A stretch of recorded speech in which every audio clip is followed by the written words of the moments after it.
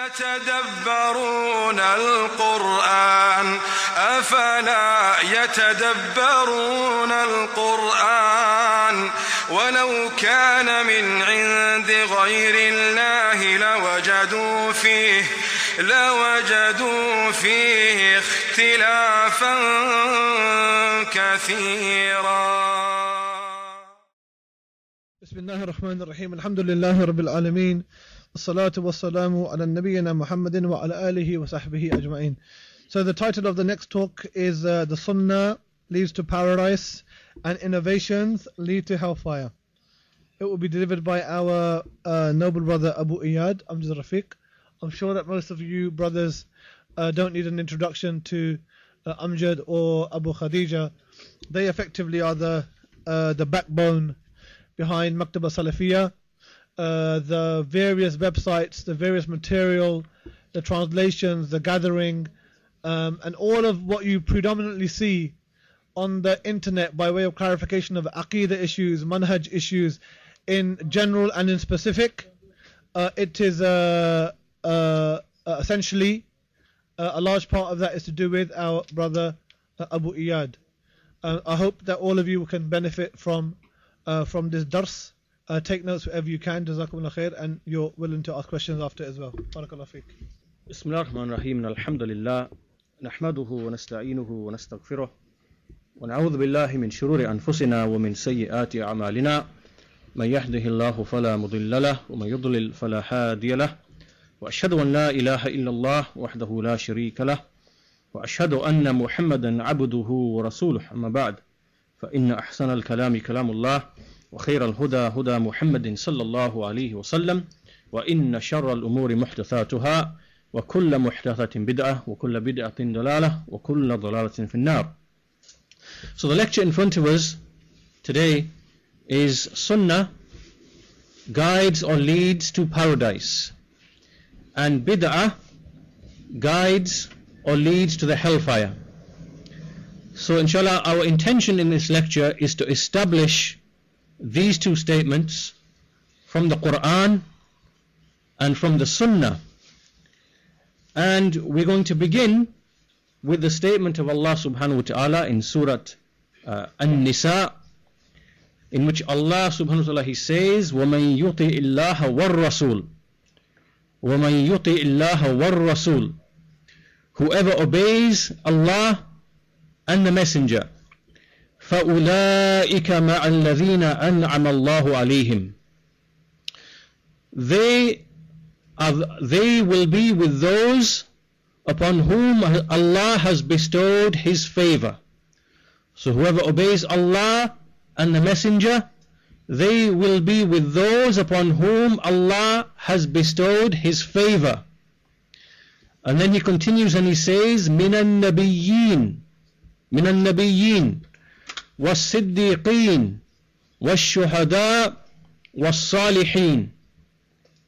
From the prophets and from the Siddiqeen, those who are truthful in their speech, in their belief, in their deed, in everything. وَالشُّهَدَاءِ, and the martyrs. وَالصَّالِحِينَ, and the righteous. And then he continues and says, وَحَسُنَ أُولَٰئِكَ رَفِيقًا. What a good or excellent companionship they are. And then in the next ayah, Allah says, ذَلِكَ الْفَضْلُ مِنَ اللَّهِ. That is a bounty from Allah. وَكَفَى بِاللَّهِ عَلِيمًا. And sufficient is Allah as an all-knower. So this is in Surah An-Nisa, verses 69 to 70. And we start with this verse because in this verse Allah subhanahu wa ta'ala has mentioned a ni'mah, a favor and a bounty upon four categories of people. They are the prophets, the truthful, the martyrs and the righteous. And he explains that this is a bounty and a favor from Allah subhanahu wa ta'ala. Now this ni'mah, this favor which is mentioned, he mentioned ni'mah and fadl in these two verses. In the first verse, ni'mah, an'ama Allahu alayhim, ni'mah. And the second, al-fadl. This favor and this bounty its explanation returns us back to Surah Al-Fatiha, the first chapter in the Quran, which we recite at least 17 times a day. And in this chapter in the Quran, Allah subhanahu wa ta'ala, He says, and that which we say, we repeat in our salah, اهدنا الصراط المستقيم صراط الذين أنعمت عليهم غير المغضوب عليهم ولا الضالين. So here Allah subhanahu wa ta'ala, He mentioned three groups. There are three groups or three categories which are mentioned in the second half of this surah. The first of those are the ones upon whom is Allah's favor, who we know from the first ayah are the Nabi, who are the prophets, the truthful, the martyrs and the righteous. So the connection between the two verses, they both explain each other. So the first are those upon whom is Allah's favor and bounty. And the second of those are the one upon whom is Allah's anger, and the third of those are those who are astray. These three classifications are on the basis of two things. Those two things are knowledge and action. Knowledge and action, and more specifically al-ilm al-nafi' wal-amal al-salih. We have the beneficial knowledge and then we have the righteous action. On the basis of these two things, we have three classifications of the people. So either a person is upon al-ilm al-nafi' wal-amal al-salih, which is sound beneficial knowledge and righteous action, in which case he is alongside and with the path of those upon whom Allah has favored. He is with the prophets, the truthful ones, the martyrs and the righteous. Or he is someone who, despite having the knowledge, al-ilm al-nafi', then he is someone who does not bring the amal al-salih, al-amal al-salih. And this characteristic is something that is prominent and found amongst the Yahud. Or thirdly, he is someone who acts. He acts, but he does so not on the basis of knowledge, upon other than knowledge. So he acts before knowledge or upon other than knowledge. In this case, he is astray, he is misguided. And so this characteristic is something that is prominent amongst the Christians. It doesn't mean that there are not amongst the Christians upon whom is Allah's anger, and nor that there are not from the Jews who are astray. There are. But it means that these qualities are prominent. The Jews overwhelmingly, they know the truth and do not act upon it. And the Christians overwhelmingly, they act upon other than knowledge, and they are misguided. Now, once we've established that it is al-ilm al-nafi' and al-amal al-salih, these two things that determine the favor and the bounty of Allah subhanahu wa ta'ala upon those who are upon that path and who are upon the path to paradise, then we see in another, this now leads us to a third ayah in the Quran. And this ayah in the Quran is in Surah Al-Fath, in which Allah subhanahu wa ta'ala, He says, هُوَ الَّذِي أَرْسَلَ رَسُولَهُ بِالْهُدَى وَدِينِ الْحَقِّ لِيُظْهِرَهُ عَلَى الدِّينِ كُلِّهِ وَكَفَى بِاللَّهِ شَهِيدًا. What is the connection between what we mentioned in Surah Al-Fatiha and between this ayah here, which this ayah occurs 3 times in the Quran? The connection is that the scholars of Islam, like Shaykh al-Islam Ibn Taymiyyah rahimahullah ta'ala, and likewise from the contemporary scholars like Shaykh Salih al-Fawzan, they say that al-ilm al-nafi', the beneficial knowledge, it is the same as al-huda. It is the same as al-huda. And al-amal al-salih, the righteous action, it is the same as Deen al-Haq, which is mentioned in the second verse. In the second verse, Allah says, He is the one who sent His messenger with guidance, bil-huda, Bil-huda here meaning al-ilmu nafi, the beneficial knowledge, which is one of the two things being alluded to in Surah Al-Fatiha. Wa din al-haq, and the religion of truth. Wa din al-haq, this means al-amal al-salih, the righteous deed, the righteous action, the righteous practice. لِيُظْهِرَهُ عَلَى الدِّينِ كُلِّهِ, that he may make it overwhelm over all other religion, and sufficient is Allah as a witness. So from this third ayah now we understand that the dhuhur, this overtaking and overwhelming and manifesting of this religion, it is on the basis that it is al-huda wa din al-haq, which is al-ilmu nafi' wal-amal al-salih, beneficial knowledge and righteous action. This ayah, for the ones who want the reference, is Surah Al-Fath 48, verse number 28. Sorry? 3 categories?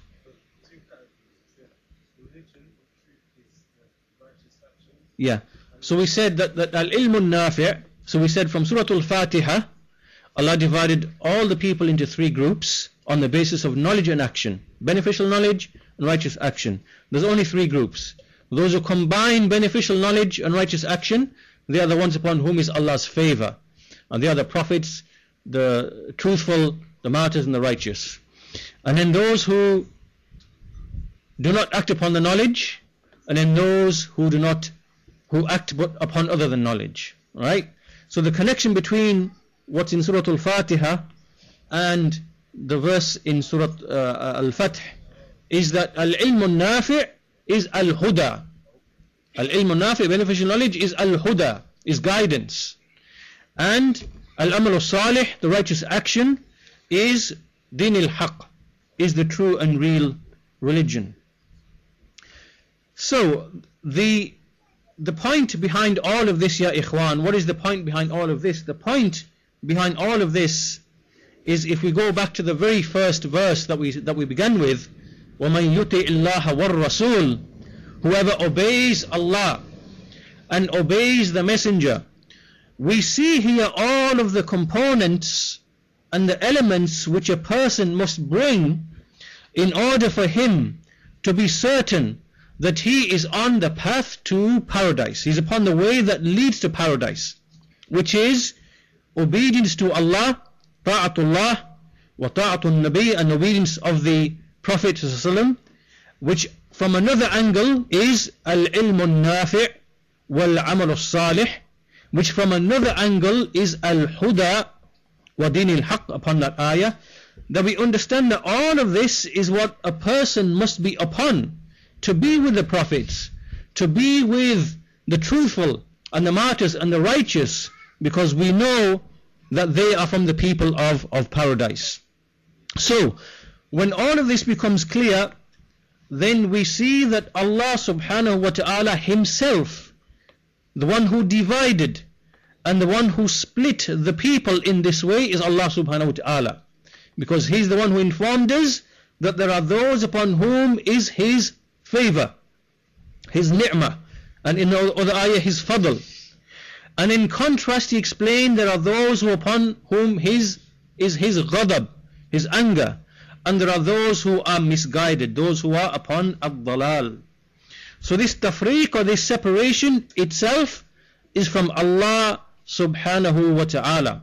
Where we are going with all of this, as we shall see inshallah ta'ala from the proofs in the Quran and the Sunnah, where we are leading to, is to make the point that it is not the people of truth, it is not the people of the Sunnah, the people of the Jama'ah, the people upon Salafiyyah, who divide and who split the people. It is not us who split and divide the people. Rather it is Allah subhanahu wa ta'ala, from his prior knowledge and from his qada wal qadar, who is the one who has split and divided the people and explained as much from his prior knowledge. So he said that there are those upon whom is Allah's favor, there are those who do not act upon the ilm, upon them is anger, and there are those who act upon other than ilm, and they are astray. So in this surah in the Quran, Allah has divided the people right from the very beginning, and He has warned. And essentially, when we call upon Allah, we make dua to Allah, we are asking Allah to protect us, not to fall into this way, nor to fall into that way. Now from this point, when we move to other ayat in the Quran, so we see that Allah subhanahu wa ta'ala is the one who has shown the different ways, shown the way of guidance and the ways of misguidance. And the ways of misguidance are always based upon one of these two things: either acting upon other than knowledge, or not acting upon the knowledge. All of misguidance falls into these two things, no matter which bid'ah, which dalala we look at, whether it be from actual religions which oppose Islam, or whether it be actual doctrines or schools or methodologies which oppose the Sunnah. All of them will have these ingredients: acting upon other than knowledge, or not acting upon the knowledge that you have been brought. So from these two broad ways, we see that Allah subhanahu wa ta'ala has made the affair even more clear and more apparent in the Quran. Because in the Quran He has explained in numerous ayat, but we shall mention only two at this stage for the sake of brevity. And the first of those ayat is in Surah An-Nahl, Surah 16, verse number 9. In this ayah Allah says, وَعَلَى اللَّهِ قَصْدُ السَّبِيلِ وَعَلَى اللَّهِ قَصْدُ السَّبِيلِ وَمِنْهَا جَائِرٌ وَمِنْهَا جَائِرٌ, which means that upon Allah, there are in fact a number of explanations of this ayah. One of the meanings is that upon Allah does the path lead to. To Allah does the path lead to, or upon Allah is it to explain the path. وَعَلَى اللَّهِ قَصْدُ السَّبِيلِ. Then He said, وَمِنْهَا جَائِرٌ وَمِنْهَا جَائِرٌ. Then from it is that which deviates or swerves. And in fact, Ali radiyallahu anhu, he used to read this ayah as وَمِنْكُمْ جَائِرٌ وَمِنْكُمْ جَائِرٌ. So there's a number of ways to read the ayah: وَمِنْهَا جَائِرٌ or وَمِنْكُمْ جَائِرٌ. So this would mean that on this path there is that which swerves and deviates, or it can mean that amongst you is one who deviates and swerves from this path. Then Allah says, وَلَوْ شَاءَ لَهَدَاكُمْ أَجْمَعِينَ. If Allah had so willed, He would have guided all of you. He would have guided all of you. So now what we understand, we get a further clarification, we get a further explanation from Allah subhanahu wa ta'ala with respect to this path, this straight path, that there is ja'ir, that there is that which deviates and swerves from this path. And that if Allah had so willed, He would have guided the whole of mankind. Which means that the one who deviates and splits and swerves, that this is from the qada and the qadar of Allah subhanahu wa ta'ala. And all of this is for a wisdom, as we shall see later in the talk, inshallah ta'ala. But the point we are making as we go through this, that all of this, it is not the people of the Sunnah who split the Ummah, as they say and as they claim. Rather, the people of the Sunnah, we cling to the truth, we bite onto the truth, and we try to remove this splitting and differing, which Allah subhanahu wa ta'ala has placed from His hikmah, from His wisdom, to see who is the Sunni and who is the bid'i, who is the one who follows the path other than the path of the Sunnah. Now Imam al-Shatibi rahimahullah ta'ala, he has a comment upon this ayah, and he says that when Allah says وَعَلَى اللَّهِ قَصْدُ السَّبِيلِ, upon Allah is the, or to Allah is the moderate middle path, he says al-muqtasid بين الغلو والتقصير. It is the moderate middle way in between exaggeration and extremism and between negligence.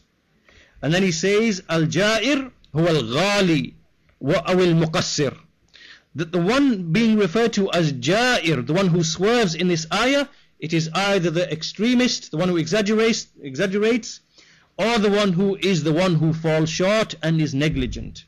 وَكِلَاهُمَا مِنْ أَوْصَافِ الْبِدَعِ.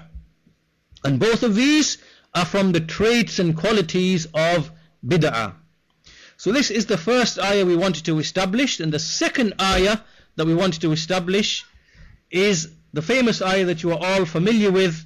It is from the hadith of Ibn Mas'ud, who said, radiyallahu anhu, that the Messenger of Allah sallallahu, he drew a line in the sand, and then he said, Hada sabilullah.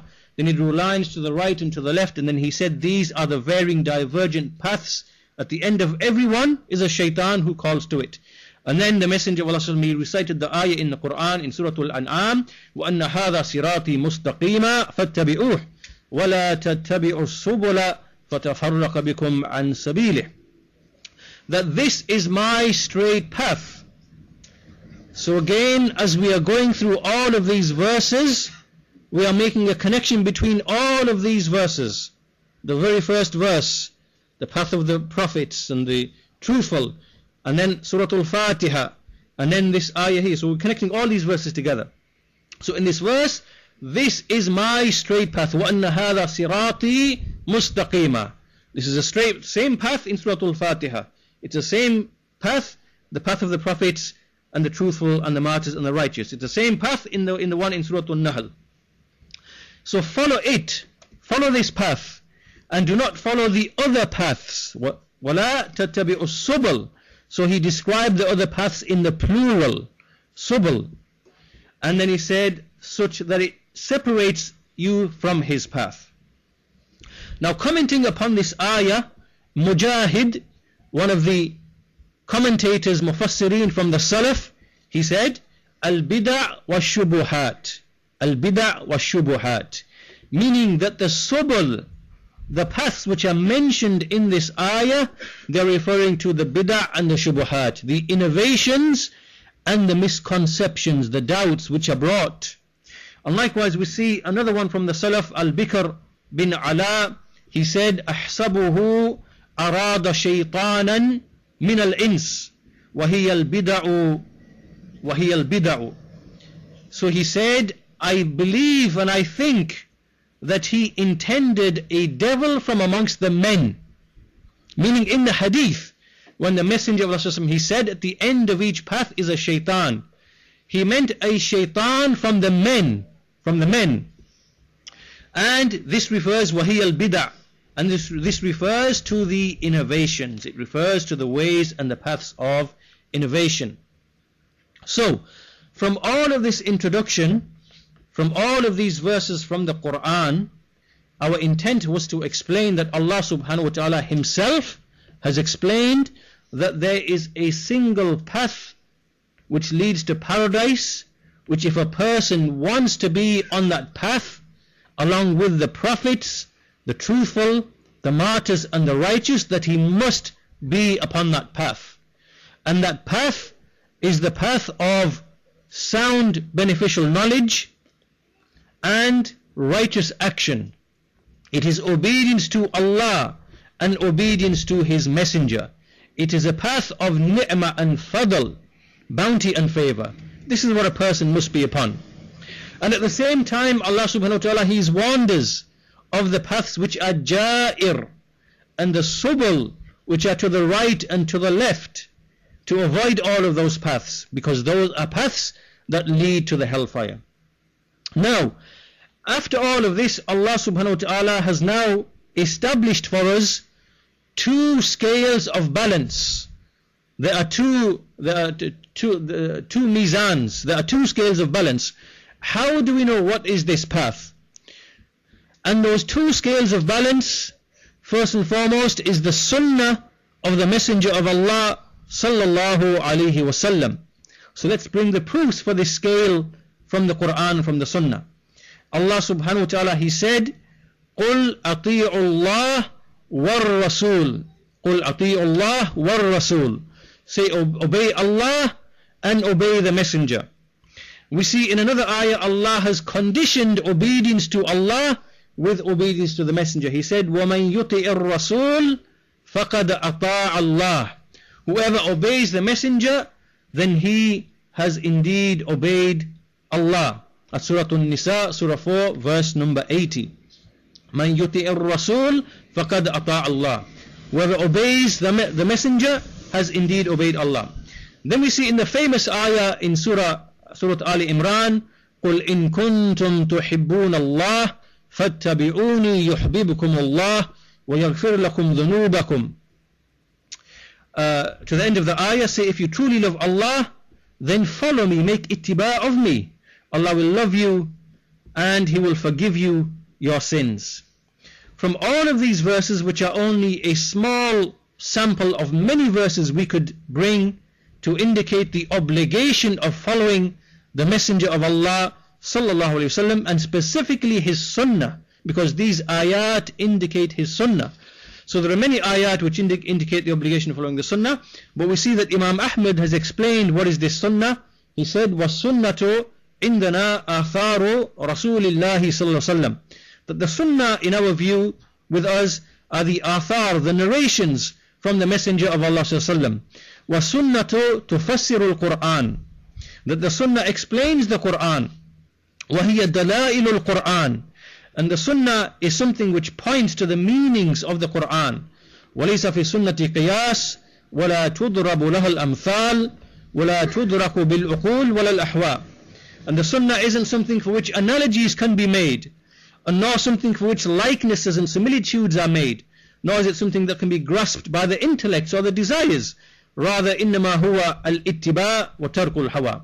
Rather, it is something which is where you merely follow and imitate, and you abandon the desire. So, in summary, in essence, this is the first scale and the first measure which a person uses in order to gauge himself and others to see, is he on that path with the prophets, the truthful, the martyrs, the righteous, upon ilmun nafi wal amr salih wal huda wa din al haq. This is the first criterion. However, Allah subhanahu wa ta'ala didn't limit the scale and the balance only to this. Rather, He added to this something else. And this is a crucial scale of balance which distinguishes the people of the truth, the people of unity, the people of Sunnah, the people of Jama'ah, from every other claimant who makes a claim. And this is the second mizan, the second scale, and this is the scale of following the Sahaba radiyallahu ta'ala anhum. And there are numerous evidences in the Qur'an for this as well, before we even arrive at the Sunnah.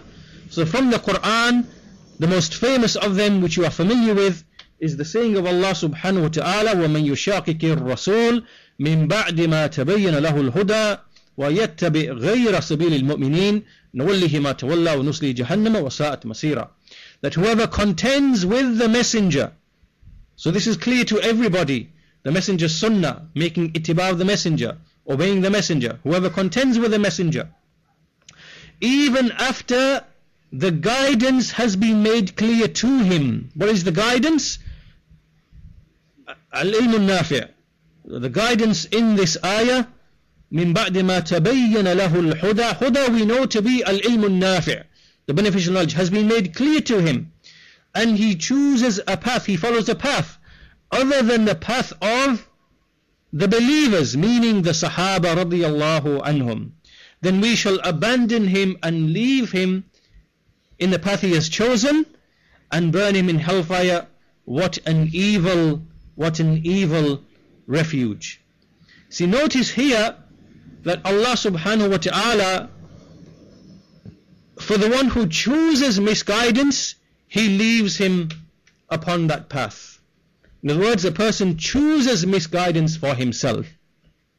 This shows that guidance is a favor from Allah, because a person who is guided, it is from the favor and the bounty of Allah subhanahu wa ta'ala. Why? Because Allah brings and gives something additional to a servant by which he is guided. But as for misguidance, it is merely Allah leaving a servant to his own devices, because a servant has shown he does not want guidance, so Allah leaves him. Meaning Allah is not unjust. Allah does not unjustly misguide anybody. Rather, one who is misguided is deserving of misguidance because he chose that. But the point being here, that here, as you know, that following other than the path of the believers means the Sahaba radiyallahu anhum, and the evidence that the Salaf have taken from this ayah is clear, that they indicate the following of the obligation of the Sahaba radiallahu anhum.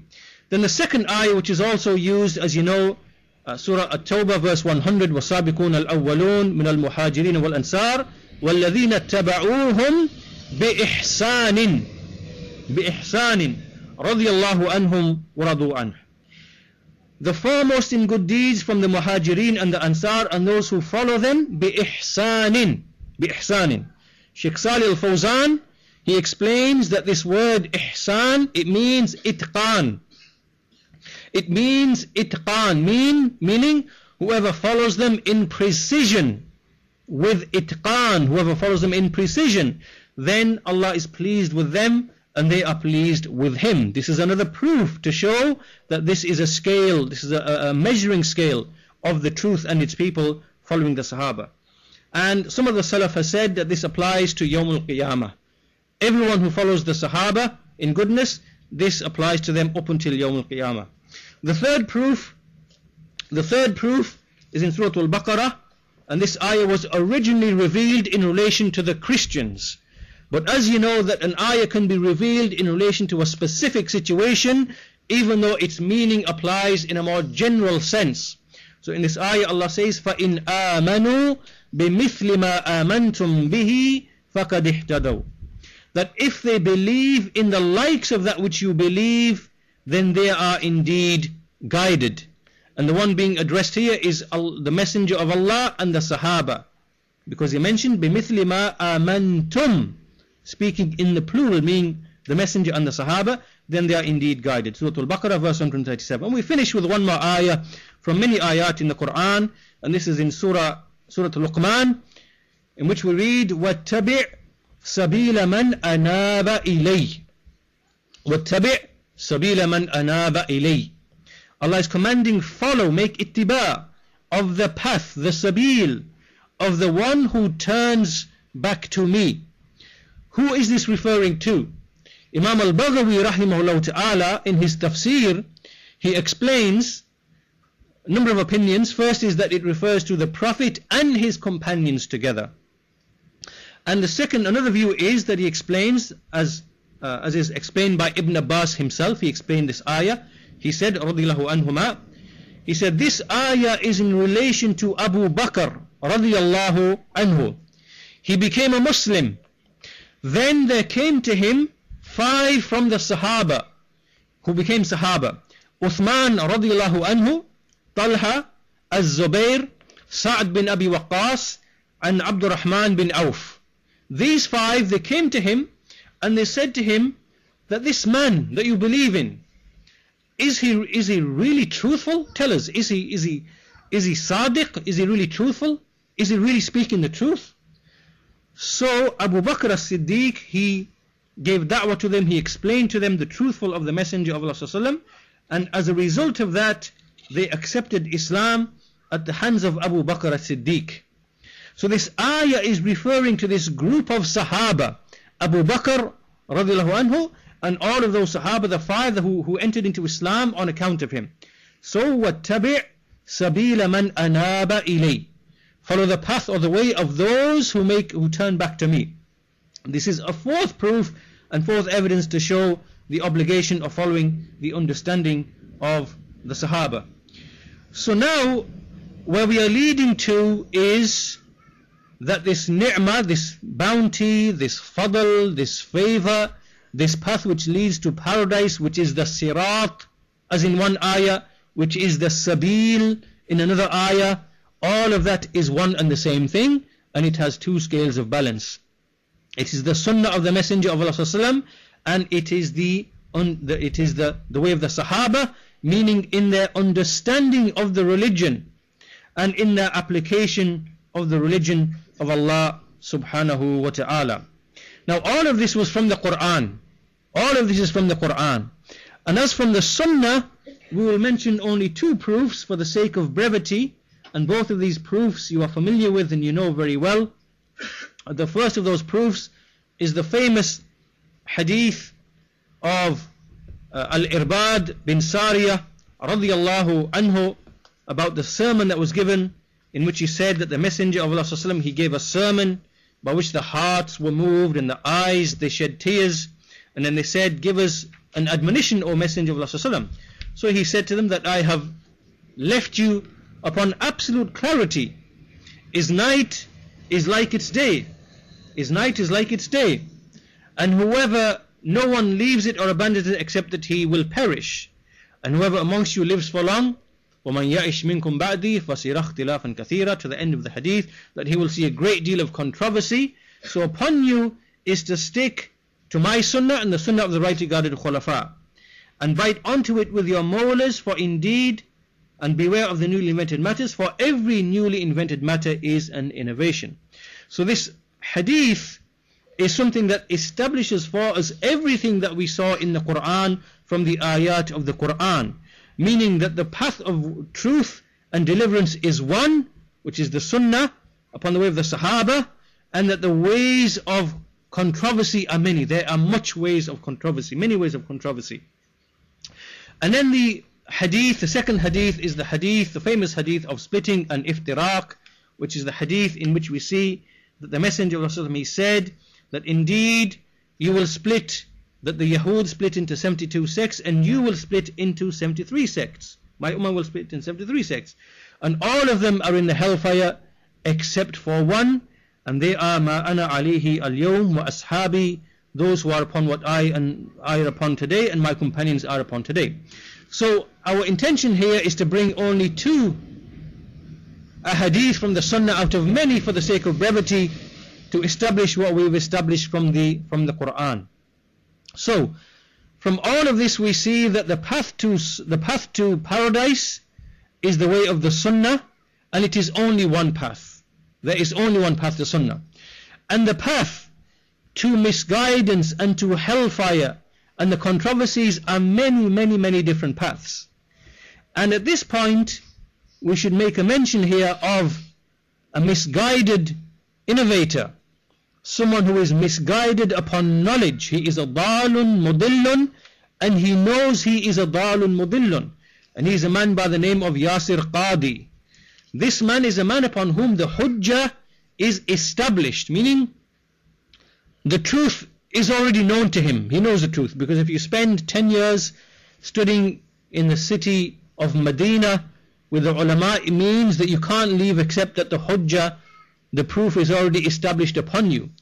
Now this man is a misguided innovator, and he claims in one of his lectures that these ahadith that we are discussing, the hadith which is actually accepted by all of the ulama, which is almost mutawatir in meaning, because it's reported by so many of the Sahaba. He says that this hadith is misunderstood, and then he mixes truth with falsehood. He mixes truth with falsehood because he thinks himself to be sophisticated. So he brings 3 correct misconceptions about this hadith which are correct, and this is the honey in which there is poison. So from those affairs which are correct, from the correct misconceptions that he brings, are, for example, that this hadith is expelling all of those 72 sects from Islam. This is not correct. The hadith is not actually saying this. Right? So in other words, he brings a number of misconceptions which are in fact genuine. Or, for example, that anyone who is from these sects, he will never enter paradise. He will never enter the fire, or he will never enter paradise. This again is a misconception. This is incorrect as well. So he brings certain misconceptions which are indeed correct, and which the scholars have spoken with. Then he brings the poison, because the guard has been removed, and remember, he is speaking on a platform, an ikhwani platform, and he is speaking in a gathering in which the Shia are present, and between whom there is an understanding between the Shia and the Sunnah, a mutual understanding. He's speaking in this platform and to this audience. This is where he's speaking. And so he says that this hadith, that he brings a misconception, and he says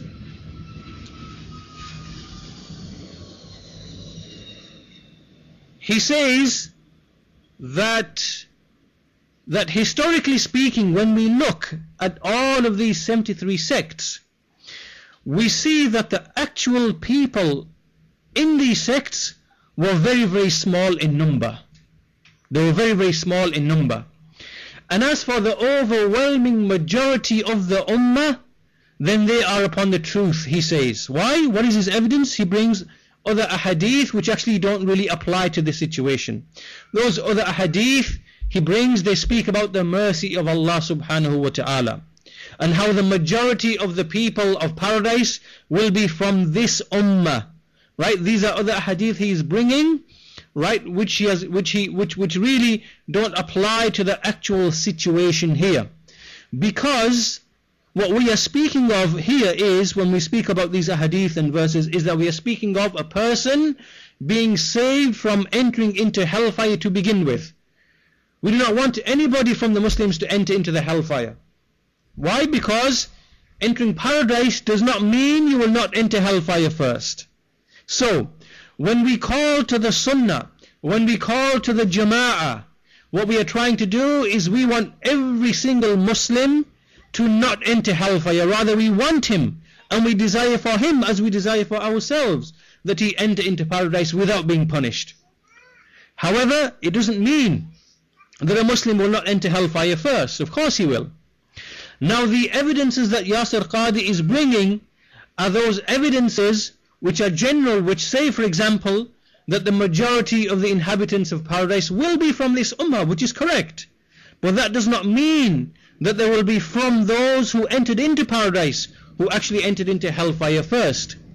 So the evidences he is bringing for his batil, those evidences do not actually support him in what he is saying. What he's trying to say is that the majority of the ummah is upon truth and upon guidance. And as for the sects, what is meant by firqa is the individual and the small number of individuals who are responsible for the firqa.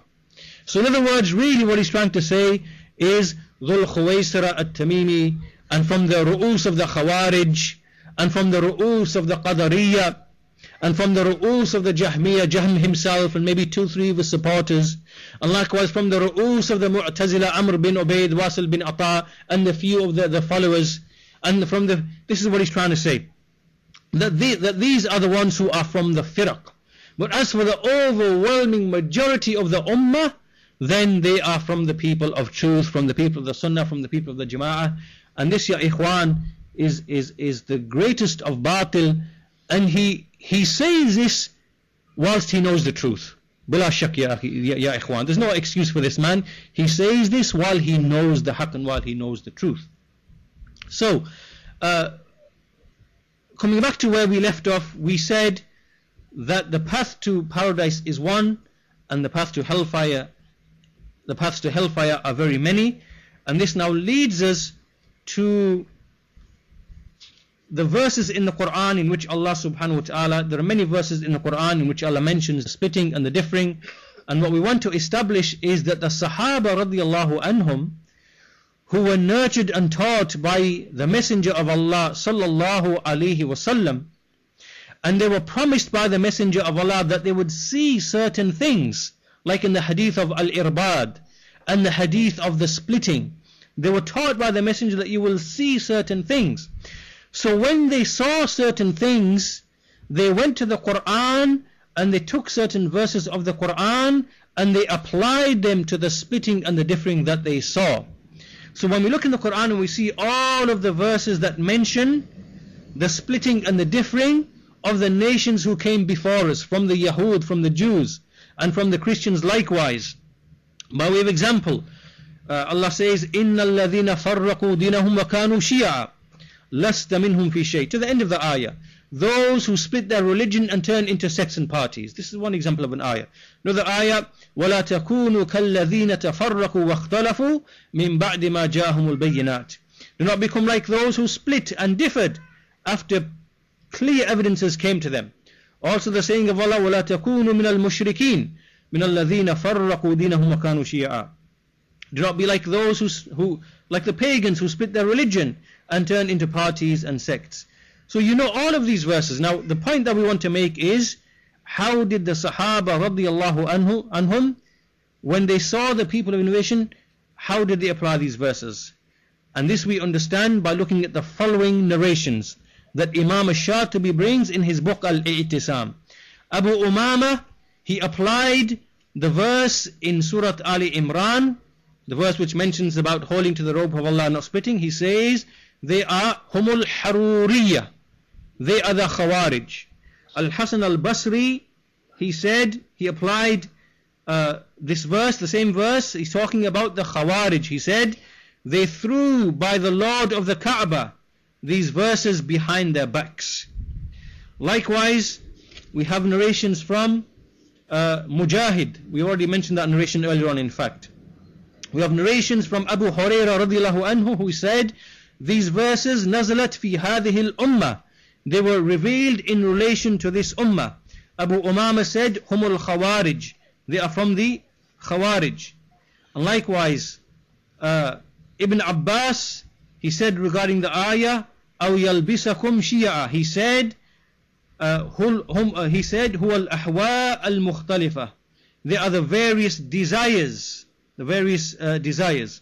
Likewise, we have the statement of Mujahid regarding the saying of Allah, وَلَا يَزَالُونَ مُخْتَلِفِينَ إِلَّا مَنْ رَحِمَ رَبُّكَ, they will never continue differing except those upon whom is Allah's mercy. He says, إِنَّهُمْ أَهْلُ الْبَاطِلِ, they are the people of falsehood. And Ikrimah, he said, they are the Ahlul Ahwa, and they are the people of desires. And so the point, ya ikhwan, there are many narrations. For the sake of brevity, we want to be brief. The point that we want to make here is that when the Sahaba radiyallahu anhum, when they saw with their eyes what the Messenger prophesied to them would happen in this ummah, they immediately understood all of the verses in the Quran that criticized and condemned the Jews and Christians for splitting and differing. They applied them to the Khawarij and to the Rafida and to the Murji'ah and the Qadariyah and all of the people of desires. Right? So it shows and it proves that those paths that are mentioned in the ayah, وَلَا تَتَّبِعُوا السُّبُلَ, and those paths which are ja'ir from that ayah that we mentioned, all of those paths are the paths of innovation, of bid'ah and dalala and misguidance. And all of this we are establishing from evidences from the Quran and from the Sunnah. So, from all of this introduction, we see that in the Quran, we see Allah subhanahu wa ta'ala has mentioned the Sirat, He's mentioned the Sabil, we see mention of the Sunnah in the Athar, we see mention of Al-Huda, we see mention of Ilmun Nafi, we see the connection to the Sahaba radiyallahu anhum, and in contrast to all of that, we see Ikhtilaf and Tafriq, and we see Ja'ir, the deviation, we see Subul, multiple paths, we see Ahwa, we see Bid'ah, we see all of these different ways and paths which lead to the hellfire. So now this leads us to the what I was leading with all of this, inshallah ta'ala, all of this introduction, was to come and read from a book written by an alim. So all of my lecture so far really was to lead to this quotation that I'm going to bring from this alim. And this alim is a great imam from the Salaf. He died, in fact he was killed in the year 231 Hijrah. 231 Hijrah. And his name is Ahmad bin Nasr al-Khuza'i. Ahmad bin Nasr al-Khuza'i. And let me tell you about this imam. Ahmad bin Nasr al-Khuza'i, his name, in fact he's described as al-Hafiz, al-Mujahid, al-Dhabu an as-Sunnah, Ahmad bin Nasr bin Malik ibn al-Haytham bin Auf al-Khuza'i. He's ascribed to the tribe of, to a certain tribe of Khuza'a. Now this imam, he was someone who met Imam Malik rahimahullah ta'ala, and he met the great imams of the Salaf in that time at the end of the 2nd century after Hijrah. Let's see what some of the scholars have said about him. Imam al-Dhahabi said, كان أحمد بن نصر شيخا جليلا أمارا بالمعروف قوالا بالحق من أولاد الأمراء. He was a lofty, noble sheikh. He used to command the good, prohibit the evil. And likewise we see Jamal al-Mizzi, he said, وَكَانَ أحمد بن نصر هذا من أهل العلم والدين والفضل مشهورا بالخير أمارا بالمعروف وقوالا بالحق. That he was from the people of knowledge and excellence and virtue. He was well known for enjoining the good and prohibiting the evil and speaking the truth. And Yahya bin Ma'in, he was the student of Ahmad bin Nasr. He would ask for Allah's mercy upon Ahmad bin Nasr, and he would say, Khatam Allahu lahu bishahada. Allah sealed him with martyrdom. And there are many other narrations from the Salaf to explain the virtue of this Imam. Now, who are his teachers? From his teachers, as we said, is Imam Malik bin Anas radiyallahu anhu, rahimahullah ta'ala. And likewise, Hamad bin Zayd is from his teachers. Likewise, Sufyan bin Uyayna, rahimahullah ta'ala. And likewise, many of the prominent scholars from the 2nd century. So you see that we are dealing with an Imam who is the student of the greatest Imams of the 2nd century after Hijrah.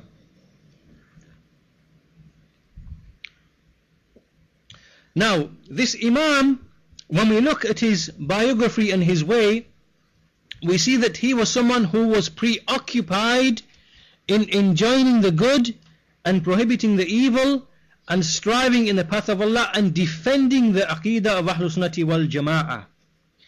And in specific, in the time of Imam Ahmad, in the tribulation of the creation of the Quran. Now we want to mention the story behind his murder and his killing. So let's listen to this story a little while, and we see that Imam al-Tabari rahimahullah ta'ala, he mentions this story in some detail. We want to paraphrase this story to try and summarize it as much as possible.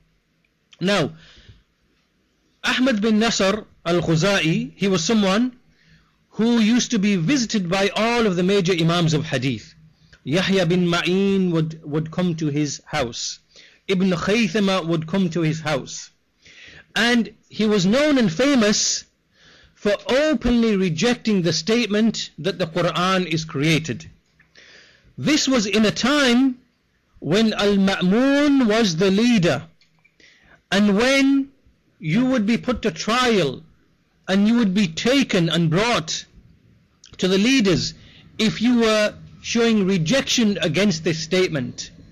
So he would openly proclaim his rejection against this statement of kufr, and he would anyone who began to speak with this, he would launch his tongue against him. Now, this is how he was. He would speak against this belief. So what happened is that a number of people, they conspired together to get Ahmad bin Nasr in front of the ruler at the time. This is in the year 231. And they tried to make an excuse, they tried to make it look as if Ahmad bin Nasr is someone who is attempting to revolt and make a rebellion against the ruler Al-Wathiq. So the story goes that there were many people who were paid certain dinars, and they came to the town and city and they waited and conspired. So eventually, we want to leave all of the details of the story. Eventually, the chief of police, he was a man, there was a name given to the chief of police named Muhammad bin Ibrahim. He eventually came to the house of Ahmad bin Nasr, and they requested to search the house of Ahmad bin Nasr. And Ahmad bin Nasr, he said, you are more than welcome to come to my house. If you see any weapon or any means of preparation or whatever, then by all means you can take me. But you can see that I'm not preparing anything in revolution or revolt. So what they did was they took Ahmad bin Nasr along with 5 other people, and they carried them to the ruler Al-Wathiq. Al-Wathiq, he is the same ruler who was putting Imam Ahmad to trial. So then he was brought in front of Al-Wathiq. He was taken away from Baghdad and taken to a place called Samura, and he was carried on donkeys. And all of this is in the year 231 Hijrah, on the final night before Ramadan, in Sha'ban, on the final night before Ramadan. So now what Al-Wathiq did is he gathered all of his, his companions from the heads of the Jahmiyyah, from Ibn Abi Du'ad, all of these famous people who put Imam Ahmad to trial, Ibn Abi Du'ad and the other people. So they're all brought together in a majlis, in a gathering. And what happened is that this ruler, Al-Wathiq, because the pretext was that you are trying to revolt against me. You are trying to make khuruj against me. However, the debate and the argument that followed was nothing to do with the khuruj, which means that the khuruj was just really a pretext to grab this imam. So they began the debate. It was said to Ahmad bin Nasr, what do you say regarding the Quran? And so he said, Kalamullah, it is the speech of Allah. And Ahmad bin Nasr, he would already prepared himself for death, and he'd already put perfume upon himself. He'd come prepared because he knew what he expected. So then it was said to him, is it created or what? And so he said, Huwa kalamullah, Huwa kalamullah, it is the speech of Allah. This is the ruler saying this to him. So then the ruler said to him, فَمَا تَقُولْ فِي رَبِّكَ أَتَرَاهُ يَوْمَ الْقِيَامَةِ? What do you say regarding your Lord? Will you see him on Yawm al-Qiyamah?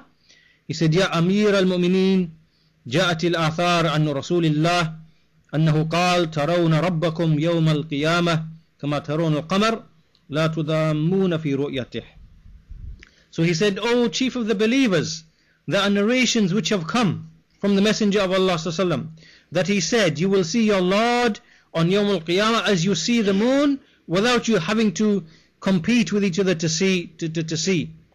So we, فَنَحْنُ عَلَى الْخَبَرِ, we are followers of the narration. And then he said, وَحَدَّثَنِي Sufyan bin Uyayna. Then he's narrating directly from Sufyan ibn Uyayna, who said, indeed, the heart of the sons of Adam are between the two fingers from the fingers of Ar-Rahman, of Allah, and he turns it however he wills. And the Prophet ﷺ, he used to make a supplication, Ya muqallib al-qulub, thabbit qalbi ila dinik.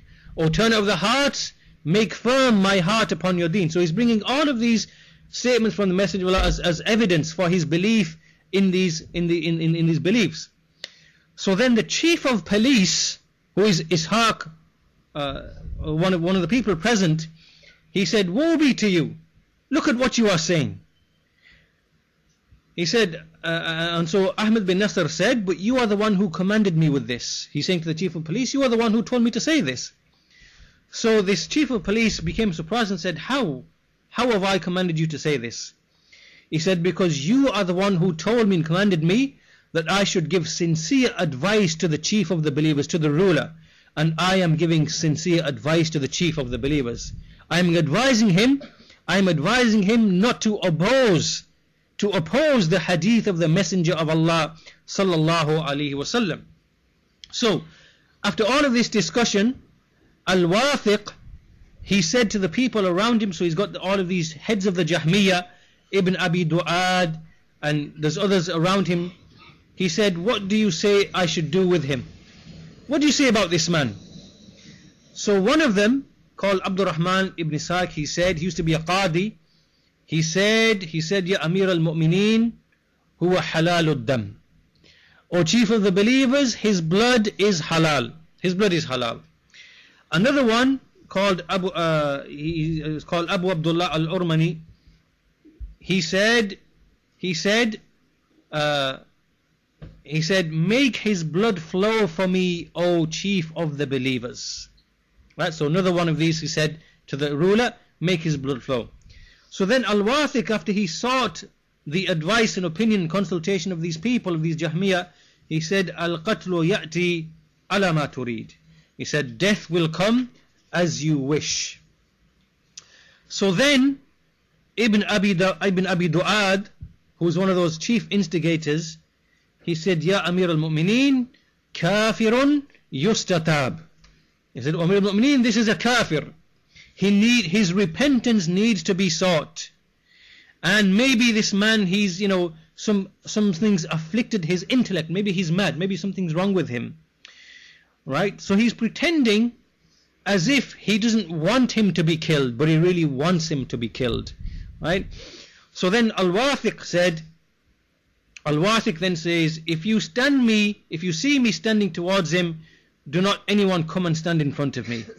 So then he ordered for a certain special type of sword to be brought. This sword had a special name. Why?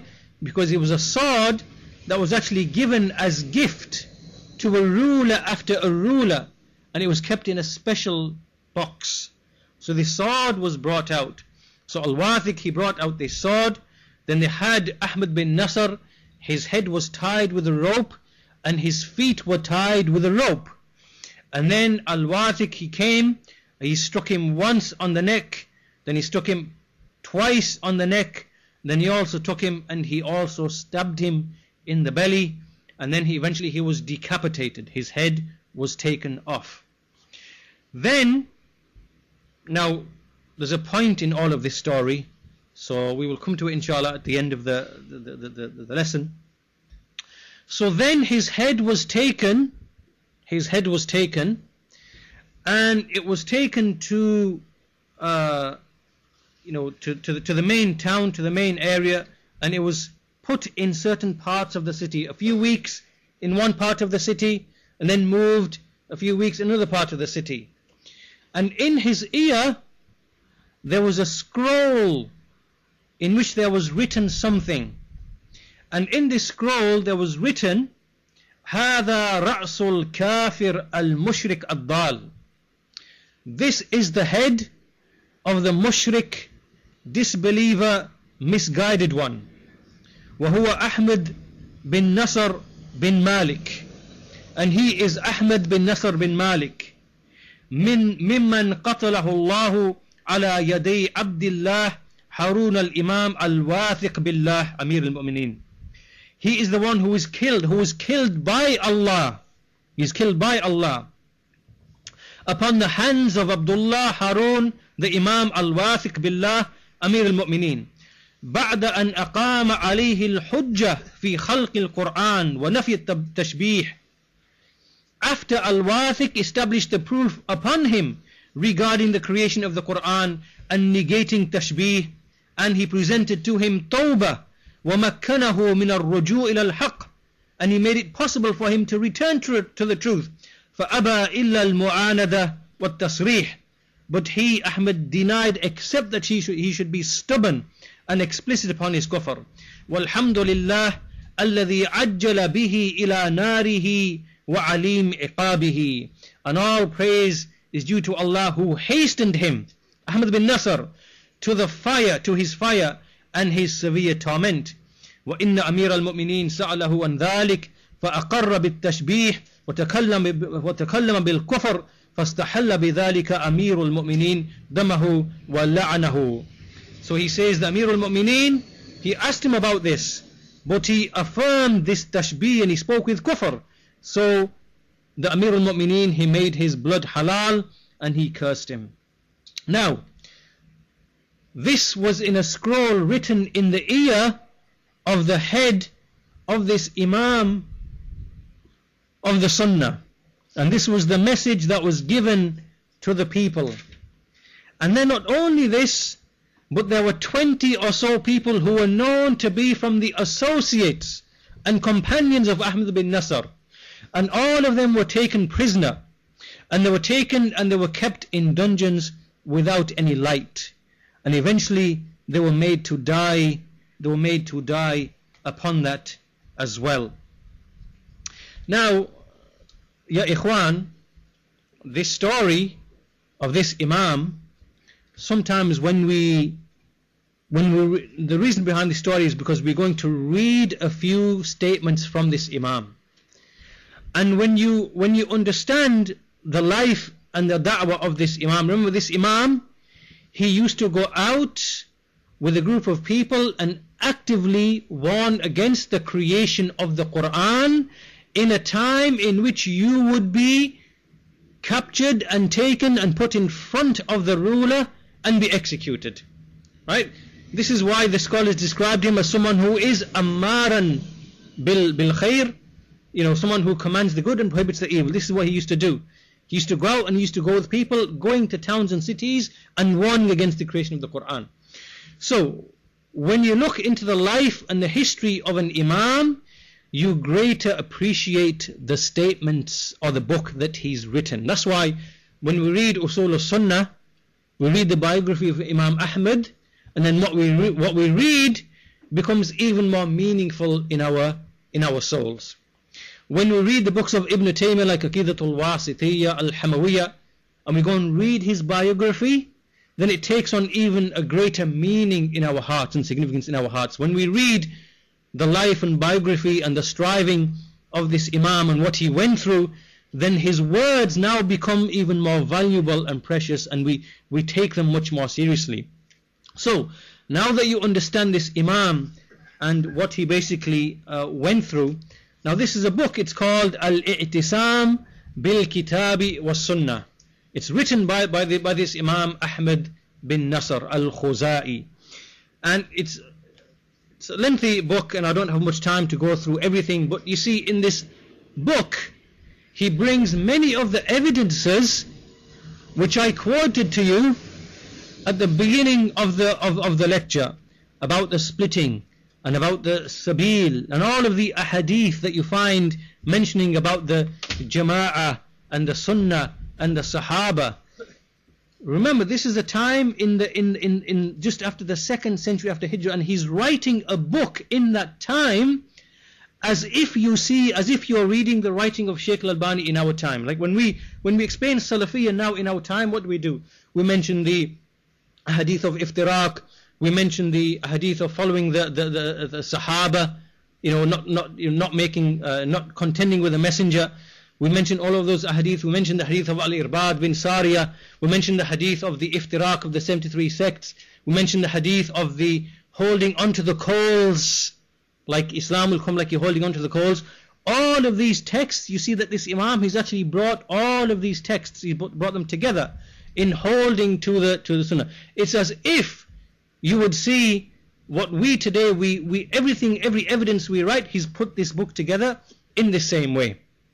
Now the point that I want to come to is that he brings a narration here, and if there's one lesson that you take from the whole of this talk today, then it's this narration. If there's one thing that you're going to write from the lesson today, it's this narration. Right? And if you write this and you go away with this, alhamdulillah, you've benefited from the lesson in the desired way. So he says in this book, حدثنا Muhammad bin Idris. Muhammad bin Idris is not Imam al-Shafi'i, it's another Imam who happen to have the same name. He says, حدثنا Muhammad bin Idris. Thana, meaning حدثنا Ibrahim bin Muhammad bin Yusuf al-Firyabi. So Muhammad bin Idris narrated to us that Ibrahim bin Muhammad bin Yusuf al-Firyabi narrated to us. حدثنا Ayyub bin Suwaid, that Ayyub bin Suwaid narrated to us. سمعت الأوزاعي, so the isnad goes back to Imam al-Awza'i rahimahullah ta'ala.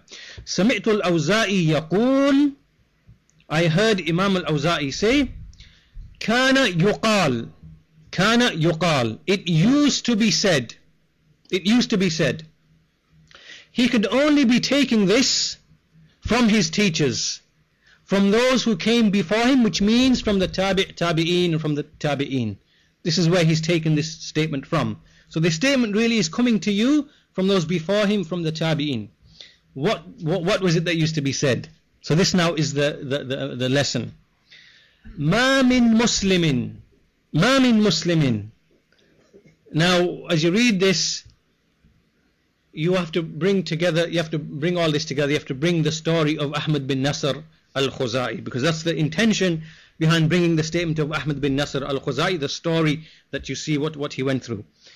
ما من مسلم. There is no Muslim إلا وهو قائم على ثغرة من ثغر الإسلام. There is no Muslim except that he is standing guard on a border or a frontier from the frontiers of Islam. So in other words, there is no Muslim. Every single Muslim it is as if he is standing on one of the outer border regions of Islam, and he is standing qa'imun, he's standing there as a guard. فَمَنِ اسْتَطَاعَ أَلَّا يُؤْتَى الْإِسْلَامُ مِنْ ثُغْرَتِهِ فَلْيَفْعَلْ. So he said, so whoever is able that Islam is not attacked from his position, then let him do so. Then let him do so. Let me read that again. ما من مسلم إلا وهو قائم على ثغرة من ثغر الإسلام. There is no Muslim, every single Muslim, it is as if he is standing on the outer border regions of Islam, because the border regions is where the battles and excursions take place and the infiltrations take place and so on and so forth. So every Muslim is like this. So whoever is able, فَمَنِ اسْتَطَاعَ أَلَّا يُؤْتَى الْإِسْلَامُ مِنْ ثُغْرَتِهِ فَلْيَفْعَلْ. So whoever is able that Islam is not attacked from his place, then let him do so. And let him do so. In other words, ya ikhwan, you see, the example of Ahmad bin Khuzai, who actually brought this narration to us in his book Al-I'tisamu bil-Kitabi was-Sunnah. Look at the example of Ahmad bin Nasr al-Khuzai, and look at what he did, and look at his eventual outcome, how he was inshallah ta'ala martyred in defending the Aqidah of the people of Islam, of the people of the Sunnah. But this leads us really to he then brings the narration of the hadith in which the Messenger he said that upon you is patience, because behind you are days of patience, in which the one who holds on to his way is like the one who holds on to the coals, and the one who acts, he will have 50, the likes of 50 amounts of reward from the people amongst you. You know this hadith, he mentions this hadith, and then after this he goes on, and I want to finish with a passage here which really summarizes everything that we've mentioned in this lesson. So he says, after mentioning this hadith, he says, وَمَدَحَ اللَّهُ عَزَّ وَجَلَّ الَّذِينَ قَبِلُوا, that Allah subhanahu wa ta'ala, he praised those who accepted from the Messenger of Allah what the Messenger conveyed to them from Allah. And he praised them, and they are the Muhajirun and the Ansar from the companions of the Messenger of Allah. And he gave an example of them, like the example which is in the Torah and the Injil. He said about them, Muhammadur Rasulullah وَالَّذِينَ مَعَهُ أَشِدَّاءُ وَعَلَى الْكُفَّارِ رُحَمَاءُ بَيْنَهُم. That Muhammad is a messenger of Allah, those who are with him are severe against the unbelievers and merciful amongst themselves. And he said also, لَقَدْ رَضِيَ اللَّهُ عَنِ الْمُؤْمِنِينَ إِذْ يُبَايِعُونَكَ تَحْتَ الشَّجَرَةِ. That Allah is pleased with the believers when they gave the pledge of allegiance beneath a tree. So therefore, فَهُمْ حُجَّةُ اللَّهِ عَلَى خَلْقِهِ بَعْدَ رَسُولِهِ صلى الله عليه وسلم. So they, meaning the Sahaba, are the hujjah of Allah upon His creation after His Messenger. They fulfill and they convey what the Messenger of Allah conveyed to them. This is because He ordered them لِيُبَلِّغُ الشَّاهِدُ مِنْكُمُ الْغَائِبِ. Because He ordered the Sahaba, let the one who is present convey to the one who is absent. So they continued upon the minhaj of their Prophet, following the ruling of the Quran and the Sunnah, and the Messenger of Allah, he praised them as well. So he said about them, Khairun Nas Qarni.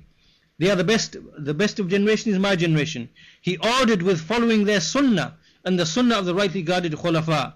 And he warned his Ummah from the muhdathat, from the newly invented things which were innovated after him. And he informed that they are an innovation, and that Allah has reviled them and anyone who innovated into the deen of Allah from those nations who came before. And then he prohibited us from innovating, because he said, Am lahum shuraka'u shara'u lahum min ad-din ma lam ya'zam bihi Allah. Do they have partners who've legislated for them that which Allah never gave them any permission?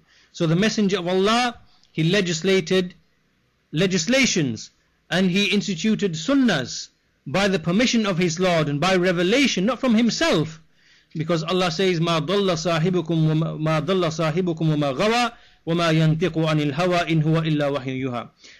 That your companion has not gone astray, rather he speaks only nor does he speak from his desire, he speaks only by way of revelation. So it continues, and he says that the Prophet informed us that we shall follow the ways of those who came before us, and we shall follow their ways and tracks, and that we shall innovate, some of us, just like they innovated. He mentioned the hadith, لَا تَرْكَبُنَّ سُنَنْ مَنْ كَانَ قَبْلَكُمْ, you will certainly follow the ways of those who came before you. And he said also, the most of which I fear upon my ummah are the stars, rejection of al-qadr, and misguiding leaders and scholars. And Allah, He freed His Prophet ﷺ from those who split their religion and become parties and sects, from having anything to do with the Messenger, and He ordered us to follow His sabil in the book and the Sunnah. And this is what the akhbar, the narrations, have come from the Messenger of Allah ﷺ, and we have mentioned some of them, and he continues to mention more of them to the end of what he mentions. Now, to conclude our lesson, we gave the example of this Imam really to show, to illustrate the path that we mentioned right at the very beginning, the path which is the path of those that Allah has favored and blessed, the path of the Nabi, the prophets and the martyrs and the truthful people and the righteous, the path of al-ilm al-nafi' wal-amal al-salih, that this is an exemplification of an Imam who stood and spoke the truth in the face of falsehood when he knew what his outcome would be. And at the same time, he gave us an advice. The advice he gave in that statement of Imam al-Awza'i is an advice that he implemented to the first degree in his own life. Why? Because he saw himself as an Imam, as a person, as a Muslim, stood in the border regions of the Muslim lands, who is doing his part in order to defend Islam and not to allow any compromise or any weakness. So all of this, it shows us that if we are people who want to be upon that path, the path of righteous knowledge, the path of righteous action, the path with the prophets and messengers, the path of guidance, then it means that we have to stick to the mizan. The mizan is the sunnah of the Messenger of Allah and the way of the Sahaba radiyallahu anhum, in understanding the religion upon their way, in understanding the aqidah, the manhaj, the tawheed, the mu'amalat, the akhlaq, everything. And that every single person who adheres to this way of the sunnah and the jama'ah and of the Sahaba, then to the extent that he is able within his limits and following the ulama and following the scholars, he should never ever allow Salafiyyah, because Salafiyyah is synonymous with the Islam that we are speaking of. Salafiyyah and Islam and Sunnah, all of it is the same and one thing. That he should stand and speak with whatever is in his limits to speak and defend the truth, whether it be defending the ulama, the scholars of Ahlul Sunnah wal Jama'ah in our time, Ibn Baz, Al-Albani, Sheikh Muqbil, Sheikh Ibn Uthaymeen, and those who are alive, Sheikh Al-Fawzan, to speak in defense of their honor, or whether it be in defense of the people upon the Salafiyyah, from the Marakiz and the Masajid and the callers, to defend them. Because why? We see, ya Ikhwan, we are in a time which is multiple times more worse than the time of Ahmad bin Nasr al-Khuzai or those who came before him, because the innovations have spread and multiplied, become more and more and more. So our point is that every single person of the Sunnah, that it is from the way of truth to be a person who speaks the truth. One who speaks the truth, one who knows the truth, understands the scholars of the truth, and the people who associate with the scholars of the truth, and then to speak the truth and to defend the truth. Because this quality of being these scholars, they described Ahmad bin Nasr as qawwalan bil haqq. This is how they described him. someone who speaks manifestly with the truth. This quality of speaking with the truth today, we have lost this quality of speaking with the truth. We mean specifically those cowards and those deserters who desert the people of the Sunnah and who compromise with the Jama'at and the people of Hizbiyyah, and they dare not to speak a word of truth. Why? Because they fear the loss of status, they fear the loss of friendship, they fear the followers. So they won't speak against Hassan al-Banna, they won't speak against Sayyid Qutb, they won't speak against Abdul Rahman Abdul Khaliq, they won't speak against those present in our time from the Hizbiyyin and from those whom the ulama have warned against, like Al-Ma'rabi and Halabi and Al-Maghrawi. They won't speak against the organizations and the Jama'at and the Marakis who affiliate themselves with those groups and parties. This attribute and this quality of being qawwalan bil haqq, we see that this is absent and it's not found. In fact, it's found with the people who make an outward attachment to Salafiyyah in ilm only, in knowledge only. But as for the amal, it is not to be found. So therefore they fall into something or a share of what Allah mentioned about those who are al-maghdubi alayhim, those who know the truth but they do not speak the truth. They do not speak the truth. This quality of speaking, of being qawwalan bil haqq, is a quality that we have to nurture ourselves upon and follow the example of the ulama in our time and those who came before, likes of Shaykh al-Albani, Shaykh Ibn Baz. Do not believe the lie of these people who say that the manhaj of Shaykh al-Albani is other than the manhaj of Shaykh Rabi. Because when you look at Shaykh al-Albani and you see that he actually made tabdi' of certain people, he refuted certain people by name in his books and in his works and his writings. He described certain people, like by way of example Abdullah Azzam, he described him as a zalim because he spread a lie against him, because he lied against him and he said that Shaykh al-Albani made takfir of Sayyid Qutb when he never made takfir of Sayyid Qutb. And even though he used to speak well of him, that he used to come and attend my lessons, Shaykh al-Albani spoke the truth and he said this man is a zalim, he is a wrongdoer. So do not believe this lie, ya ikhwan, which is being spread, that the way of Shaykh Ibn Baz and the way of Shaykh al-Albani is other than the way of Shaykh Muqbil and Shaykh Rabi. Because when you look, you see that these scholars, they actually made tabdi' of people. They refuted people by name, they wrote letters, they wrote books, and they wrote and refuted jama'at, and they refuted individuals by name, and they made tabdi' of individuals by name. So do not fall into any of this propaganda and these lies, ya ikhwan. So in summary, what lessons you can take from this lesson, which we can summarize as, that if you want to be someone who wants to be on that path upon whom is Allah's favor, that path which is huda, which is deenul haqq, which is all those descriptions that we've seen, the sabil, the sirat, and all those things upon which is Allah's favor, then you have to be upon the mizan of the sunnah and the way of the sahaba and the salaf, and you have to be someone who openly proclaims that truth, someone who is qawwal, and you're not scared to stand for the truth and the people of truth, because this is one of the requirements of you being upon the truth, of standing and defending the people of the truth. And the exemplification of that was the example from Ahmad bin Nasr al-Khuzai, which we should use as an example. And ya ikhwan, there's no one in this day and age who's going to tie you by the hands and tie your head and drag you to the leader of the jama'ah, of the hizb. No one's going to take you to Abdul Rahman Abdul Khaliq, where your head's going to be chopped off, or to any of these hizb. No one's going to take you and drag you by the feet. You don't have this, what was present in the time of Ma'mun and Al-Wathiq and those times. You don't have this. So how can you not speak a word? Ya ikhwan, this is a lesson for us. How do we see these deserters and liars, these treacherous people, whether it be at the level of Yasir Qadi, who we know is outside of Salafiyyah from a long time, or whether it be those who claim to be Salafi, make attachment to Salafiyyah, and they cannot utter a word of truth about a jama'ah, or about a khariji, or about a hizbi or a mumayyi'. They can't even utter a word.